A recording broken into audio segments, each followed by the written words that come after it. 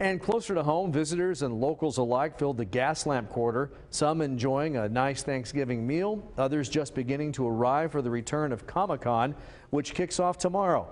Fox 5's Kasha Gregorczyk is live in the Gaslamp for us, where she spoke with some businesses who are gearing up for it all. Kasha.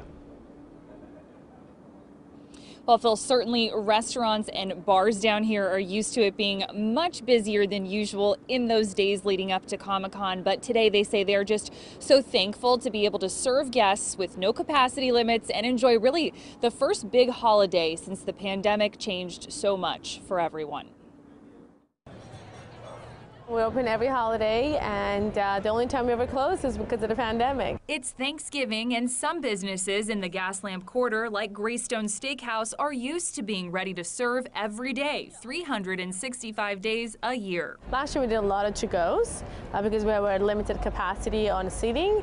This year we did to-go and dine-in, and the ratio definitely dropped. People did not do to-go. So much has changed in the last year for businesses and guests. People are more comfortable to dine out and be out in large numbers. But coming out of a pandemic has also had its challenges, like staffing and food shortages. We started planning for Thanksgiving back in September, and to make sure we had our flour for our ravioli, we had our stuffing, we had our turkey. We only try to do the best we can, and we're doing good, actually.